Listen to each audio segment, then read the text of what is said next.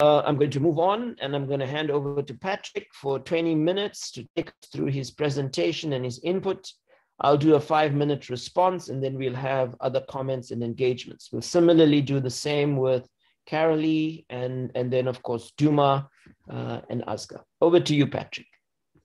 Andla, thank you so much for having me. And I didn't hear anybody say Awatu, but I know there's a lot of power to the people.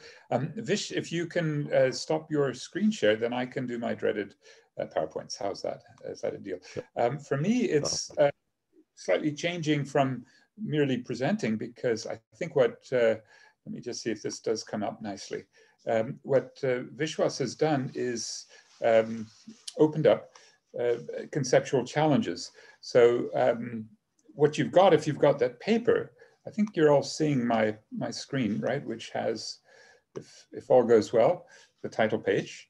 And so it goes through basically the 3 terrains of macro. And those are basically the fiscal, the monetary, financial, and the international economic.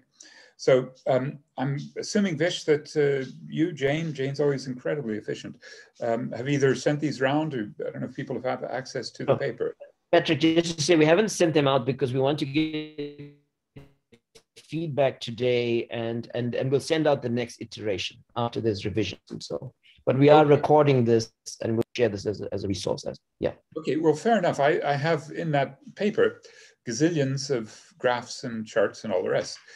So I was thinking about running through them all, but then decided that wouldn't be fair. Let's do something that sets the contextual stage. And that would mean 2 things. I think first, let me start just by summing up what this paper is trying to do, which is go through the fiscus and particularly look at whether there is funding to have a climate justice deal, to do the sort of thing that we saw yesterday Joe Biden in the US failed to do, to put climate deep into a stimulative infrastructure policy, and to have expansive fiscal policies. We can talk about that. But the second is to look at the monetary and financial system. And actually with Duma in the house, it's wonderful. He's probably been South Africa's loudest voice when it comes to the challenging, central bank orthodoxy and the failure to print money, to generate more open fiscal opportunities through the monetary system,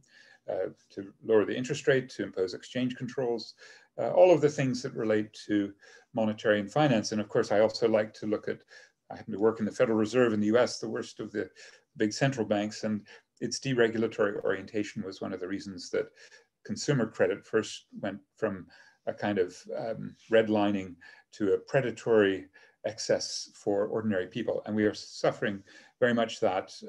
It was peaking in around 2008, but I go into the sort of household financial budget that reflects the lack of strong regulation, the fact that you could get a cash paymaster services, giving out our grants to 19 million people, and then putting microfinance on top, and the kind of deregulatory finance that leads to such awful predatory activities for the household. But back to the macro, the critical question, which I'll just take up now quickly, what's the status of our international economic relations? Because the greater the propensity to a crisis, the more that we felt last April, May, June, when there was a sort of surprising openness to thinking about building back better in a green economy.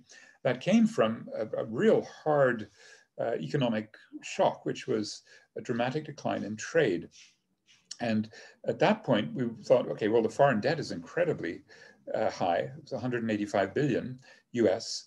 And then interest rates soared. So the risk of international investors suddenly, was very much oriented to buying US dollars and supporting the sort of core finance, and the potential for borrowing here was less.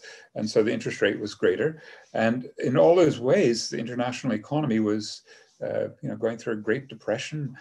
South Africa looked to be even 10% decline.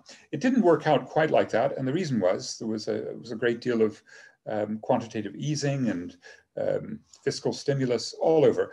We only had a small amount, and since the IEJ is in the house, I'll certainly defer to their more detailed studies.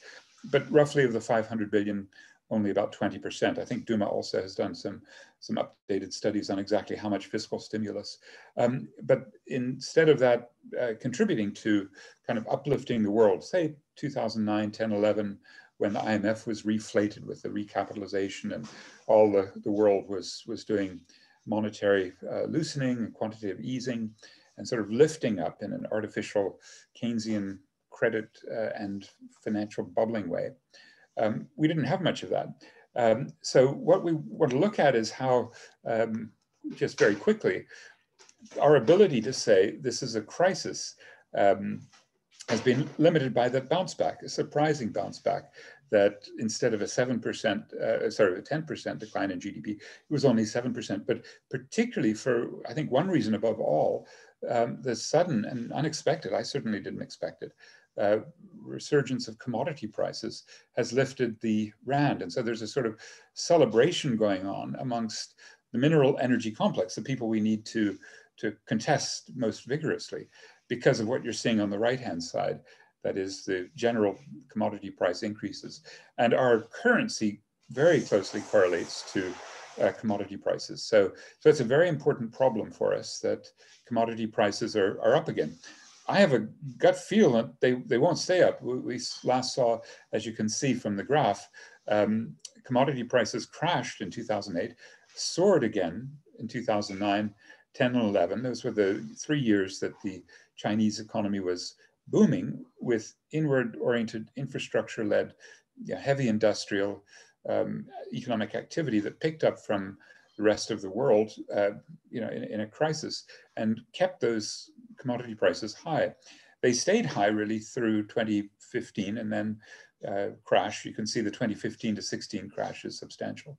If we look particularly at raw materials from Africa, and for us it was particularly difficult because platinum crashed because Volkswagen and some of the other car companies were cheating on their emissions testing, right, where they were trying to show that by having platinum in their catalytic converters, their cars, especially diesel engines, were much more efficient than in reality they were. They actually put in software to jig these testing systems. And so commodity prices crashed. Now, the dilemma is that at the same time, especially since 2015's lows, we've seen this resurgence. There was a big crash in the JSE, but a resurgence in stock markets everywhere. And South Africa's led, actually going up as high as 69,000, now in the 67,000 range. That's the all-share index. But if you calculate the value of South Africa's market shares of all of the JSE companies, divide by GDP, it's what's called the Buffett indicator. And that Buffett indicator is what Warren Buffett came up with to sort of represent market capitalization over GDP, his favorite way of assessing whether stocks were overvalued or undervalued. So my friends, we have the most overvalued national level stock market in world history. It's 400% at that level that you're seeing in the last few days, a few weeks really. So we've got some really serious problems just that we should confront openly, which is that the financial bubbling that's been so desperately destructive, right, at very high interest rates, the borrowing rates that we're seeing, I go through this in detail in the paper, are fourth highest in the world today. Only Turkey, Brazil, and Pakistan, among the 50 or so countries that issue 10-year bonds, pay a higher interest rate than South Africans lending or borrowing in international markets, issuing these securities. So we have very, very high priced foreign debt.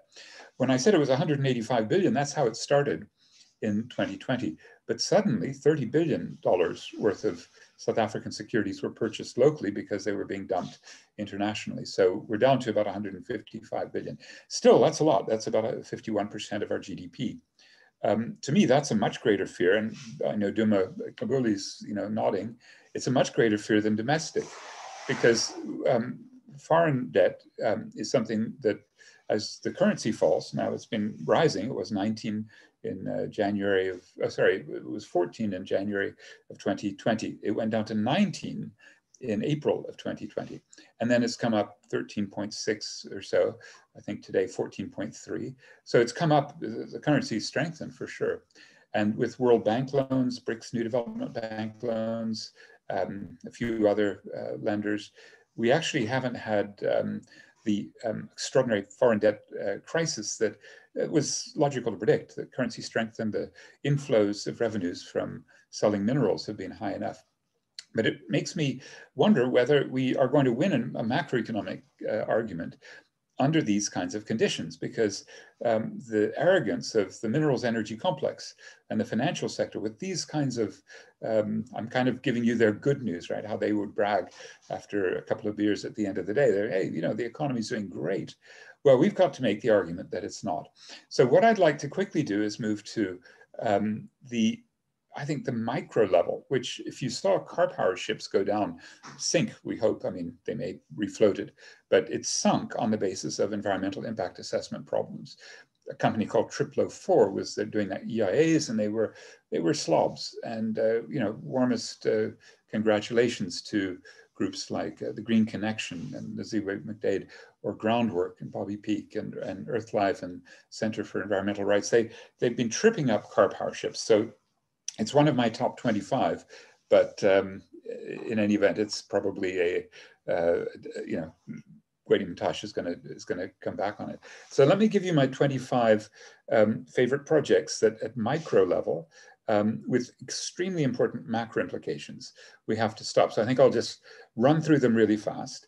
They're in the paper, and I describe what I think would be the lines of argument against them. And I want to come back to that to conclude, because Vishwas has opened up this conceptual potential, which I didn't really put into the paper, but something I'd love to talk about, which is what can environmental economics do to help us both fight on the macro front and then specifically on micro. And the micro would include these 25 projects, which I want to argue when I show you what Herman Daly and Samir Amin and others have argued about nature, about values of nature, which I think Vishwas is right to sort of scathingly call natural capital. But we have to come back and look at that phraseology.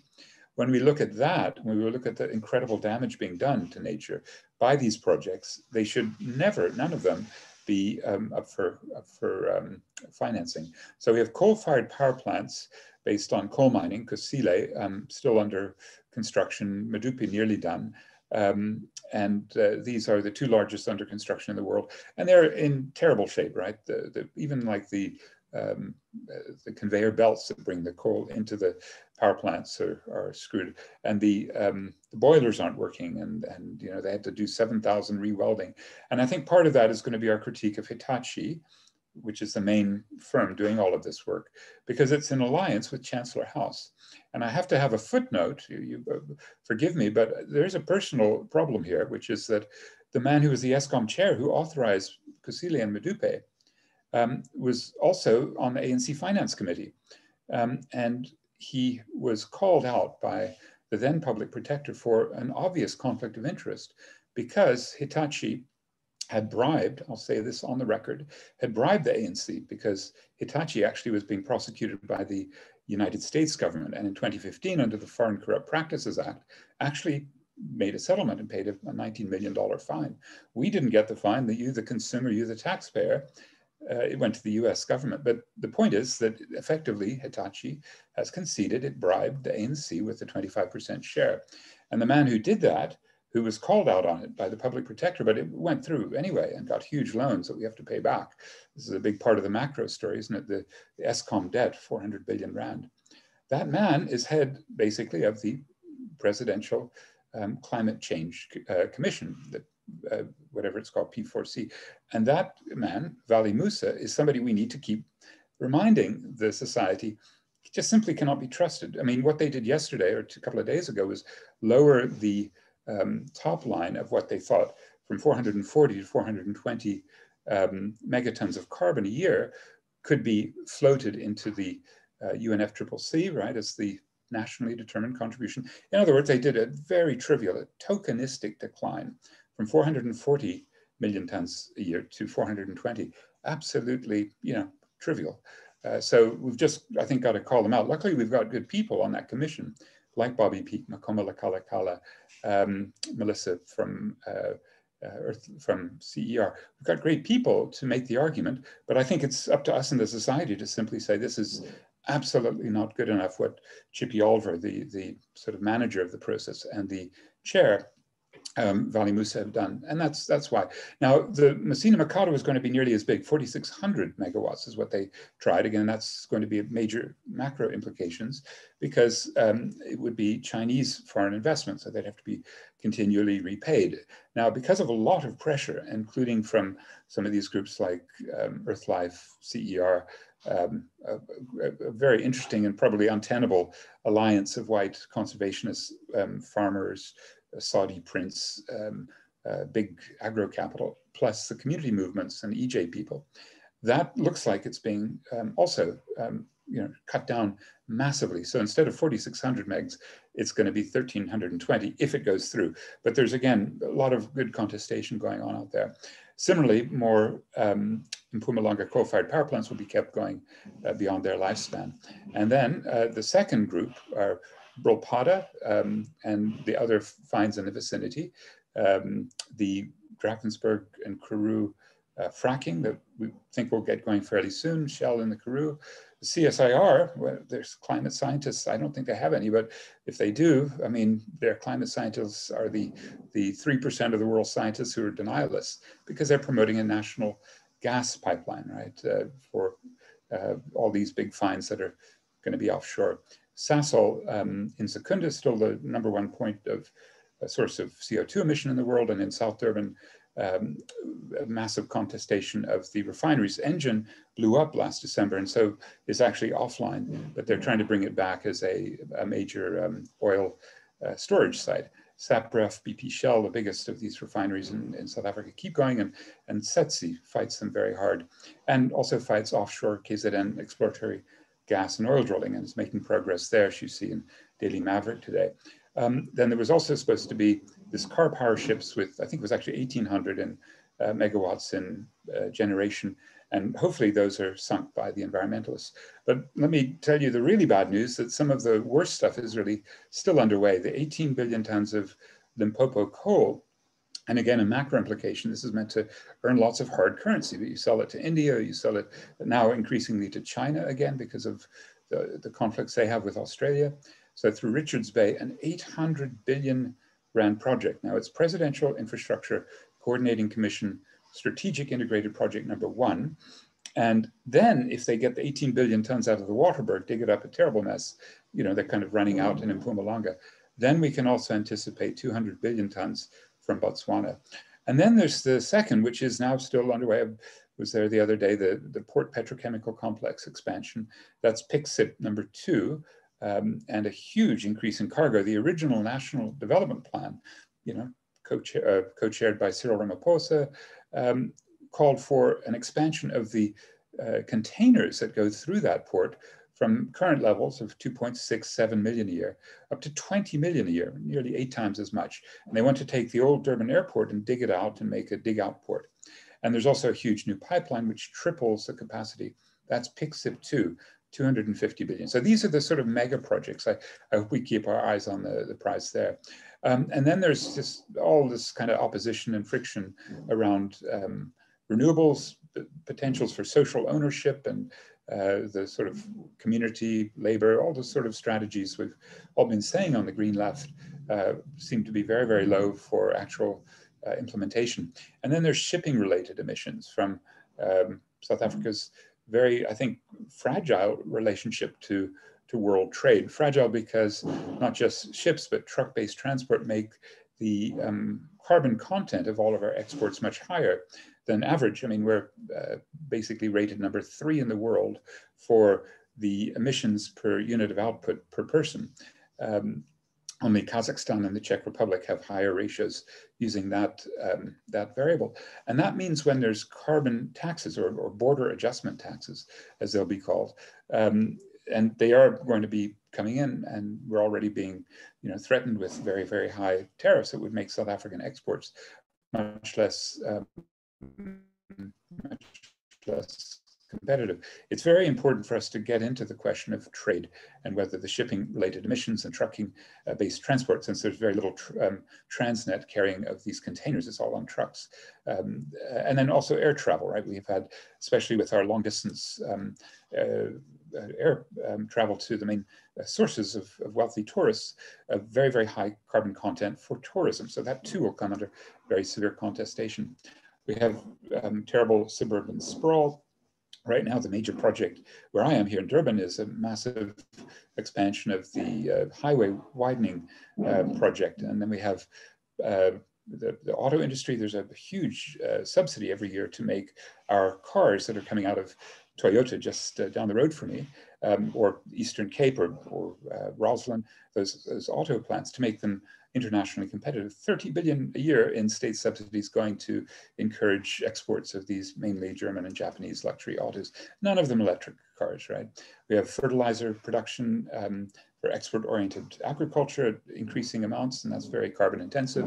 Petrochemical industry for exports and local consumption, very carbon intensive. Deep mining and smelting requiring vast sums of electricity and potentially rising, because if this commodity price cycle stays up, platinum group metals and gold and iron ore for steel and coal, which goes into all of the smelting, will all increase. So these are some of the bad news. The last set of bad news is what we do in the region. And what we learned yesterday was shocking, wasn't it? That in Mozambique's gas fields, especially in the north, in Cabo Delgado, I think that's one of these here, there's probably going to be 1,500 troops, South African National Defense Force troops, going in to defend Total, a French oil company, to dig for oil there. And several South African companies are also very involved. Standard Bank is still very involved in the big oil pipeline from Uganda to Tanzania, right? And so in all of these respects, we would have what I mean, there's talk of Inga, the hydropower project on the Congo River. That's not a solution to climate crisis, because in the tropics, when in these mega dams, there's rot of the vegetation underneath, then much more methane escapes, right? Now, mostly, since Vishwas has already said, this is all about trying to marry red and green perspectives, to bring Marxism into a dialogue. And I know we have some wonderful Keynesians in the house who may not be that interested in Samir Amin. And by the way, if Jane, if you could give me a 5-minute warning or 2-minute warning, whatever you'd like. I do want to very quickly end with the contestation between Marxists like Samir Amin, who said, basically, we screwed up, comrades. We passed an eraser, right, over the environment, over the analyses that even Marx had picked up, and certainly Rosa Luxemburg. We took the point of the bourgeoisie. We equated a rational point of view to the exploitation of natural resources. And here, Vishwas, is where I would like to come back with the question of natural capital and how we can jujitsu that, right? Because I'm entirely with you that we want to avoid, being drawn into things like the carbon markets or biodiversity offset, the kinds of things when you commodify the environment. But I do think we have something to learn from a few reformers, and two of them you probably have heard of: Gro Harlem Brundtland and the Brundtland Commission. And one of her assistants was a neoliberal, Bernard Chidzero, finance minister of Zimbabwe. I've had lots of long critiques of, but what they came up with, I full support. Development that meets the needs of the present without compromising the ability of future generations to meet their needs. Now they do that by saying we've got to meet the needs of the world's poor, and we've got to be aware of environmental limits. But that first definition of sustainability, I think we should be using a great deal more. And here's why. Because they start counting, and they don't use a natural capital framework. I'm going to turn to Herman Daly, as you mentioned, Vish, in just one moment. But what they say is terribly important, I think, for us to think about future generations, because we draw too heavily, too quickly on already overdrawn environmental resource accounts. So that's an intellectual problem. How do you account for nature? It's priceless. How would you do that? I mean, insurance companies account for people's deaths, or I'm a guitarist. Let's say I lose my finger. Insurance company would probably put some price on it and pay me off.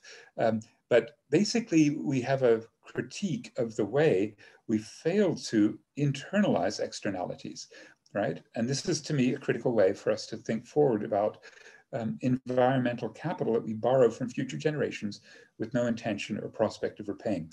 It's part of what I think we have to do with our macro. And I've had some very interesting discussions with people. In the paper, you'll see a long discussion of why we need to change GDP. And this is one of the reasons, because our natural non-renewable are depleted wealth is not ever included. Only they include is income. I'll show you in more detail in just a second. We can never collect, sorry, the kids, my daughter, her kids, the next generations can never collect on our debt to them. We act as we do because we can get away with it. Future generations don't vote. They have no political or financial power. They cannot challenge our decisions, right? So today's decision makers will be dead. The acid rain, the global warming, ozone depletion, which actually was solved by a 1987 Montreal Protocol, but widespread desertification, species loss, screwing up the ocean and all the rest. This is something that I owe to future generations, a climate debt, an ecological debt, and that the North owes to the South. And the young, who have most to lose, who are the harshest critics of business as usual, have resurfaced their generational rage through Greta Thunberg and Fridays for Future and all of the other youth that are so impressive in this country and around the world are beginning to pick up. And probably the strongest critic of the failure to account for future generations' interests is Lumumba Dieping, a name you may remember from Copenhagen. He was the negotiator who really called the North out on their extraordinary, he called it a kind of new Holocaust, his critique of the Copenhagen Accord, and especially of the South Africans who were there. I mean, he was very open about saying the South African negotiating team, you can, name all of them. They're all, actually, one of them is head of National Business Initiative, Jan Jawich, and she made a special complaint against him. But he was very clear in Copenhagen, and he's been very clear in a committee. It's called the Rights of Future Generations Working Group. I've had a little bit to do with it, and we're obligated morally and equally on behalf of prosperity. So how do we do it? What I'll very quickly now conclude with is how, as Vishwas began this discussion, bourgeois economists have had to confront their own discipline's failure to pick up these environmental problems, especially exhaustible resources. So the most famous statement comes from John Hartwig, who worked very closely with Robert Solow at Massachusetts Institute for Technology. So if you're getting resources, you should invest all profits or rents from these depletable resources in reproducible capital, such as machines. And later they would say, yeah, but also education, because you want human capital. Okay, I know we hate that framing, but let's just work with this. The current generation is shortchanging future generations by overconsuming. This is very applicable, right, to our climate debt analysis and to the economics of how we cost in, sometimes called the social cost of greenhouse gases. This is now making a big comeback because Biden's people have reintroduced this concept.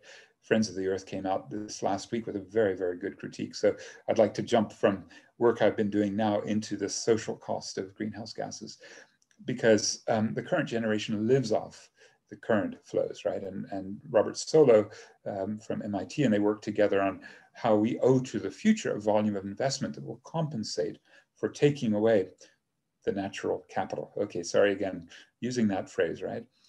Because what we're doing is without all the details, basically providing less amply for citizens by failing to incorporate the future generations, and it's not in the natural capital accounts. So very quickly, Daly and Costanza are the two who took this weak version where you can substitute, you take out your minerals, but then you build machines or invest in free Norwegian education, which they can do because of their oil fund.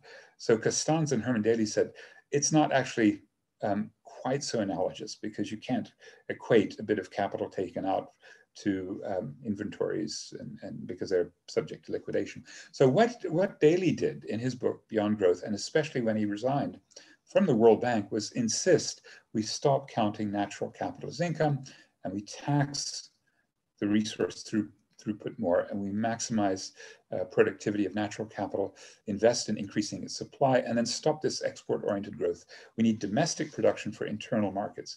Without going through all the details, this is really profound for changing GDP, because even the World Bank has a natural capital accounts that, Vishwas, I think you and everyone should be delving into. We know we're incredibly wealthy because Citibank said at one point with $2.5 trillion, right? The largest mineral resource base in the world. This is extraordinary, right?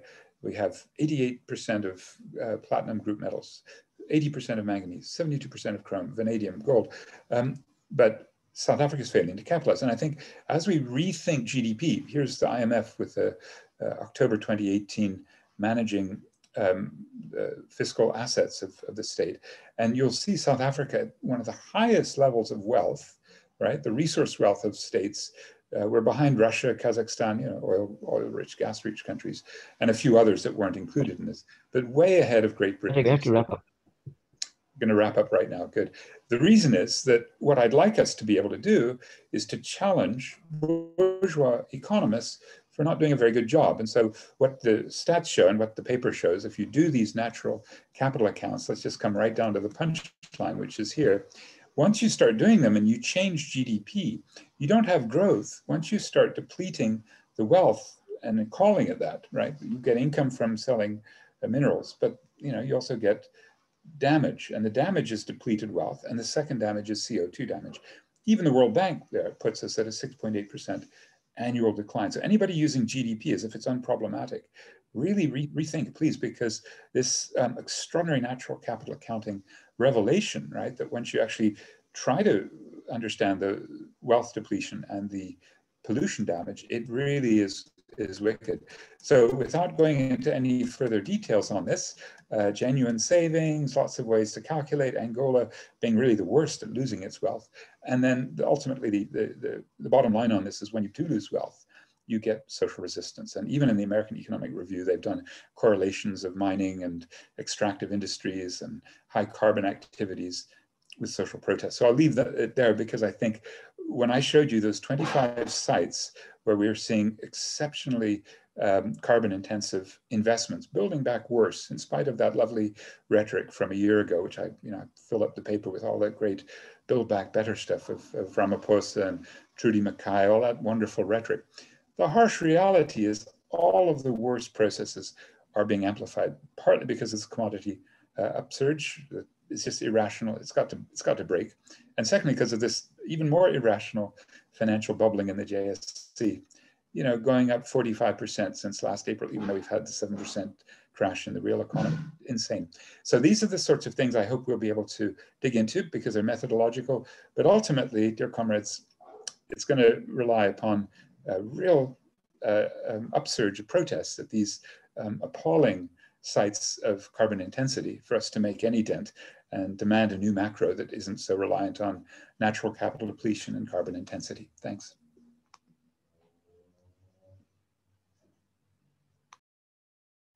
Thank you so much, Patrick. That was great. And as we said to everyone, the papers are going to be enriched by comments, critique, input today, and then we will share that. But we'll also share the recording of Patrick's presentation. So you've eaten a bit into our discussion time. I'm just going to lead for a few minutes from the COPAC side, and that's how we've set it up, to just give some comment. We've workshopped the papers ourselves, by the way, and we've read them very closely. Response to Patrick, and then we'll open it up. And the idea is the takeaways become part of the revisions and where we want to go. So Patrick, this in your paper, you make a very, very important point about climate debt. And, South Africa being a carbon criminal state, it owes a climate debt and so on. And we've seen that in all the projects you've identified and so on. But we need numbers now. We need to find a way in which we can quantify this climate debt. And we'd like that to come through in the next iteration of this paper. Maybe there is some kind of methodological tool that can take us there. But we'd like you to find it and help us quantify this. The other issue related to this is shocks are going to come with more of these fossil fuel investments. Now, you mentioned social costs somewhere down the road in your presentation. Now, we've had one of the worst droughts in the history of this country, but we haven't really had economists tell us in clear terms how much this drought has cost us. Okay, so we really would like it if you could really start giving us some sense, even using the drought as a model, to cost out what further heating and longer duration and deeper droughts will mean with these fossil fuel investments. We need a sense of those social costs coming out. The other is the issue of pollution debt. Now, yeah, I want to make the distinction between sort of climate debt and, of course, shocks. But pollution debt coming out of these fossil fuel investments is another issue. And again, if that can be conceptualized and then given some magnitudes, some quantification, that will also help the arguments that we need to be surfacing in the national debate in the country. We know about work around Eskom, and we know about the number of deaths, anywhere between 2,000 to 3,000 per year, et cetera, people dying, et cetera. We know about the health consequences of Eskom, et cetera. But there are going to be pollution costs coming out of these investments, and we need that. Now, just to come to natural capital, and I can understand how you're using it, and you're using it to kind of give us this bigger picture of, if you like, the resources of the South African economy. And there's a valuable sort of tactical advantage by going down this route. And I think you're right. You know, we don't want to use a natural capital accounting method to end up with market-based policies and neoliberal policies. But at the same time, there are other problems with natural capital accounting. I mean, one of the problems is using price in the market to aggregate natural relations, which cannot be reduced to a simple unit of money. It's much more complicated than that. I mean, the other issue, of course, is the cycles of nature itself. And when we go down this road of natural accounting, you know, there's the assumption that you can invest in nature and you can recuperate nature and you can get nature back, et cetera, and that's a falsehood, actually. So again, there's a deeper sort of anthropocentric underpinning here, which we've got to be cautious about. I think the other point is that even the market mechanism and pricing, even if there's a shortage of supply, it doesn't mean that it will stop the denuding of a resource, okay? So there's a whole set of problems with natural capital, the price mechanism, and using the market. What I prefer to call the commons. So I think what the point I'm getting at is also another way of thinking about our society, our country, and to bring that into the conversation as well. And we know there's been great academic work done on this by Elinor Ostrom, who won a Nobel Prize for it, and, you know, recognizing that commons and commons management is variegated in the world. There are different rules and different norms and systems, but we have a residual practice of commons management in South Africa. We're seeing it in the Amadiba struggle. We're seeing it in various frontline struggles against the encroachment of other forms of mining, against traditional leaders, et cetera, et cetera. So the commons is, for me, a very, very important idea that we also got to keep in this perspective. I mean, if we were to address natural solutions in the Charter, we have 10 bioregions in South Africa. And the bioregions are very, very important as part of natural climate solutions, defending the commons. And so we really got to think about that idea alongside the tactical value of what you're saying around natural capital. The point of ours, by the way, Ibrahim Patel has been reacting. He's been reacting to car manufacturers and dealers, rather in South Africa. And most of them recognize that the context is changing very, very fast. I mean, with the combustion engine being banned in, say, the UK, with the European Union now also setting targets on transition way more ambitious than the US, car manufacturers in South Africa have put the squeeze on Ibrahim Patel. And hence, suddenly, out of the blue, we have an electrical vehicles green paper, okay? And there are very, very serious problems with that green paper. That green paper doesn't talk about public transport as part of electrical vehicle manufacturing, for example. And so anyway, government's master plan for auto and manufacturing in South Africa has had nothing to do with electrical vehicles, okay? What we are seeing is an add-on. But again, I think we've got to do some work around clean energy public transport, which brings me to the, you know, the various alternatives that you've surfaced in your paper. One of them, by the way, being the nationalization of our banks. Now, I think that's a very, very important proposition. And we prefer to call them democratic public utilities. That's the language we use in the chart. And we'd also like to talk about the diversification of the financial system, the cooperative banks as well. So we manage the surplus of society. But give us more detailed insight, Patrick, around these proposals. So how big is our financial system in value terms? The big banks, how much of capital do they have? Okay. How much of capital do they have invested in carbon-based investments and so on? Because I think it's important that we have more of a case if we're going to go in this direction, beyond just because you derived it from your analysis of the current crisis dynamics of the South African COVID economy.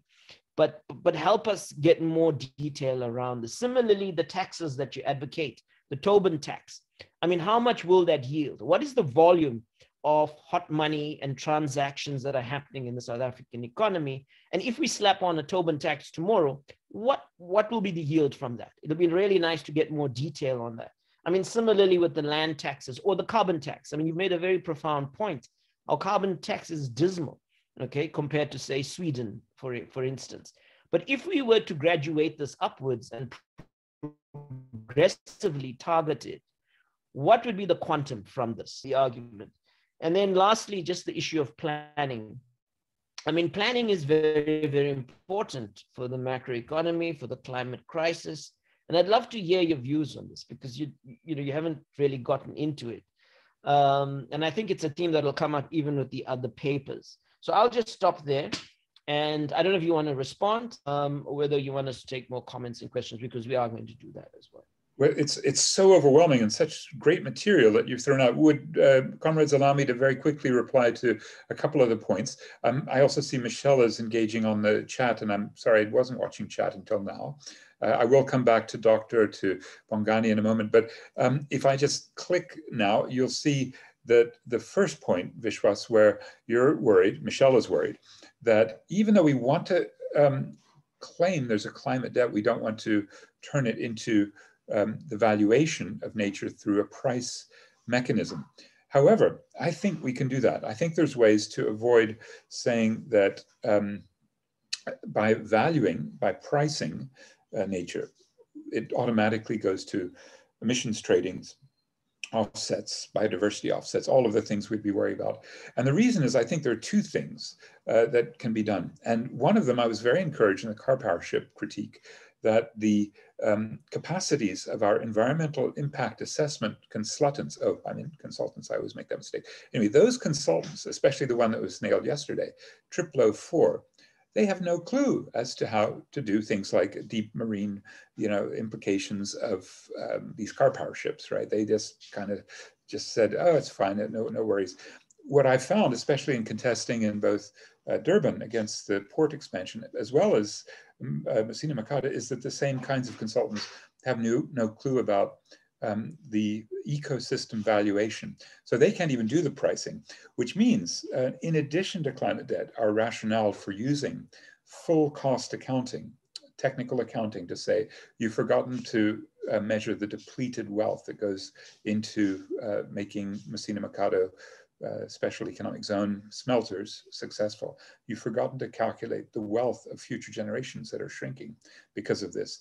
That really leaves them stumped. And it's a sabotage technique for the EIA process that I think we all have to be concerned about. One or two of you, or somebody was asking about the legal implications.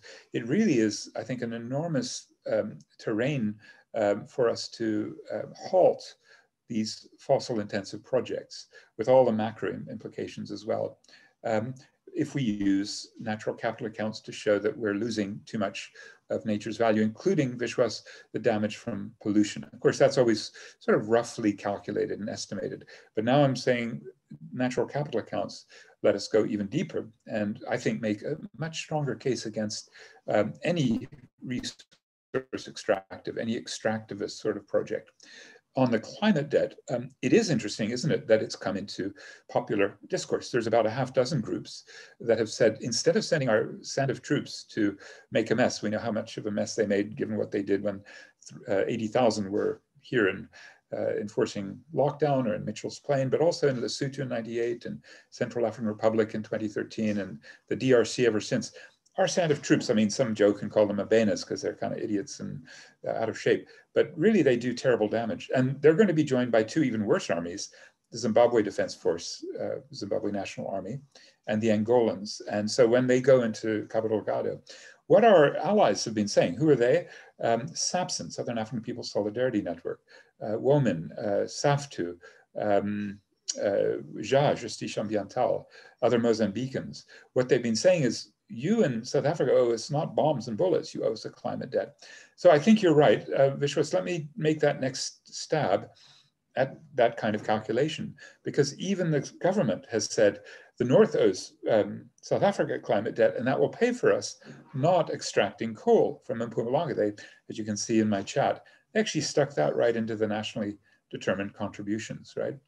And I'm with you, Michelle, not applying economic metrics to everything, but at the level where we're trying to, kind of get into the debates, into environmental impact assessments, into justifying reparations. I think Michelle's been watching, and many of you have, the debate over reparations in the US from Black Lives Matter. And they're putting numbers to the damages done to the African-American population. Some of them are, very large numbers, $777 billion is one that is used. But, there's also a way to say these are rough estimates. Yes, you're right. It is a philosophical issue that we consider that nature or human life is priceless and shouldn't be quantified. But I mean, you have to admit, Michelle, when you do have an insurance policy, there is some payment to your loved ones if there's anything that happens to you. So this is happening in any case. We're all part of it. And I think the main thing is to avoid it working against us by turning it into markets. And that is a big danger. And we know, I mean, I can tell you in awful detail, the pilots for carbon markets, especially the one where my rubbish goes here in Durban, which is called Bosasa Road. It was the first pilot, right? And a wonderful woman, Sajida Khan, who was our sort of version of Erin Brockovich, died as a result of her fighting that project. And so we know the massive dangers of carbon markets, especially that they're very speculative. They go way up during these periods when you've got a lot of money, flushing around in the system, and then they crash and then they're useless. So the carbon market strategy, which is John Kerry, the climate US, which is the EU trying to revitalize, they pushed the carbon price up to 50 a ton, which brings me to where Vishwas asks, could we not start doing some of these accounts about our own carbon taxation and its limitations? It's very interesting, Vishwas, the difficulty, it's what's called the elasticity, right? Which means if you put a price on something, it's going to change how people consume, and it's going to change how a company reacts. Now, I think we'd all love to see a price, let's say, a carbon price of $100 a ton. Sweden's is 132. That would sink Sasol. Secunda would be clean air. It would be wonderful. But we actually have to go into those debates in a way, Vishwas, with a model of some sort that says actually there'll be enough in this tax to finance a just transition. So I think that's a very good challenge. I haven't seen anyone do it. When I talked to Treasury and the group, they hired a little consultancy called TIPS, Trade and Industrial Policy Strategy, to do carbon taxing. You know what they're at? It's 42 cents a ton. I just said, stop wasting our time. Just go and do whatever you want, but we'll just condemn you because it's like so many things in this country that you're saying you're doing. It's simply tokenistic. And the final reaction to Vishwas's challenge is to think about whether an alternative framing to pricing everything and commodifying everything is commoning everything, commoning as much as we can. And indeed, Vishwas has said, okay, Amadiba Crisis Committee has got that sense of the land and the common owned land and the resistance to the mining house coming in. All of that is absolutely excellent. What I would say, though, is we've won commons in much bigger ways. And I would think of the single biggest need for a commons right now, I think you'd all agree with me, especially if you're in Gauteng right now, is a COVID-19 vaccine and treatment that is generic, that isn't condemned by intellectual property to be a profit center for big pharma corps. We'd all agree, no question. To common intellectual property on medicines is something South Africa did, not the government, but the people, right? It was the drive of the Treatment Action Campaign to get AIDS medicines. The result of getting those medicines for free now, or made generically at very low cost by Aspen, and it's made all over Africa, and Harare, Uganda, there's factories. So to make those for free and then to supply them for free, sorry, to make them at a small cost, to supply them for free through the public health system has raised our life expectancy from 52 at the low in 2005 to 65 today, right? So the commoning, Vishwas, on intellectual property is our greatest accomplishment. I don't know if any of the comrades in the house are from Soweto, but you've also been commoning your electricity, right? And now, of course, Andre de Ruyter is trying to decommon by doing what they call load reduction, by hitting the areas that have particularly heavy commoning populations, where Soweto is 86%. Actually, yesterday, just north of me in KZN in Mpangeni, in one of the townships, it was 95% commoning of electricity. So they cut everybody off. And then there was a massive protest. It was a terrible mess there. I can send you the details. So this is a hot topic, right, Vishwas, the drive to decommodify, to make the commons for water and electricity, for antiretroviral medicines, of course, for higher education through Fees Must Fall. And I'm completely with you that this is going to be the direction. I think eco-socialists who are grounded, who are working with these mass movements and their immediate struggles, are going to have to do. I've never heard anyone in the townships, Vishwas, say, we are commoning electricity. What they do say is, yeah, there's an electricity meter, but you know what it is now? It's called a statue. It's just standing there because we have the wires or the water pipes going underneath, and it just sits there. So there's a certain pride in turning a commodity form, a meter, into a statue. But I think getting a philosophical, ideological approach to commoning is, I'm right with you on it. Other questions or comments or critiques from the crowd? Yeah, we have another 9 minutes so for the session. Anybody? Please put your hand up. Jane, are people empowered to do that, or add your comment in the chat line or question? So you address Michelle. Anybody else wants to come in to engage with Patrick? Please feel free.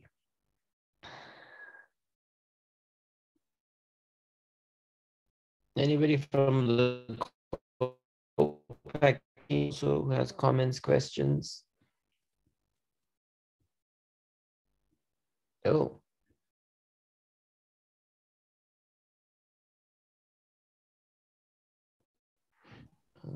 Would I then be able to very quickly? Is there? Sorry, there's a hand up here, Patrick. Good, good. It's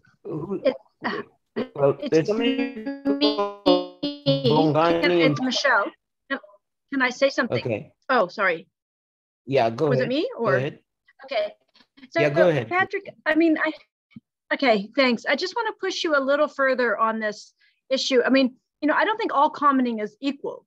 So your examples are easy ones because those were actually kind of services provided, and then we want to have some kind of way in which we, we make those public goods, which I think, yes, they should be part of the commons. But I think when we talk about, non-human nature, when we talk about the fundamental basis on which our planet exists, that's a whole nother level in which we need to be able to philosophically and I think abstractly be able to argue that these are beyond economic metrics. These are, and so I hear the tactical reason, and I understand that Black Lives Matter is doing this around kind of the costs to human lives, but I think there's something fundamentally different that we also need to think through that, that pollution, I mean, it shouldn't be devalued to the point that you can apply an economic metric. And I think we should be able to apply costs for destroying these things, but those would be costs not that we then apply to the actual thing itself, but rather we talk about what is needed for the destruction. And that should be, 10 times the cost of what it would mean to clean up, so that it's so unbelievably high, but that means just apply it to, you can't just say, okay, this clean air is valued at this much, or, this natural forest is valued at this much because this is what it would cost. Rather, you need to be able to say on a principle, if you pollute or destroy things, you're going to be penalized this much. Then as you get away from this idea that we should accept economic metrics for all things, because we should not allow economic metrics to invade every part of our planets, our psyches, everything we do. Absolutely. Could I very quickly reply? Because I do think we have a good common ground we're kind of slowly finding.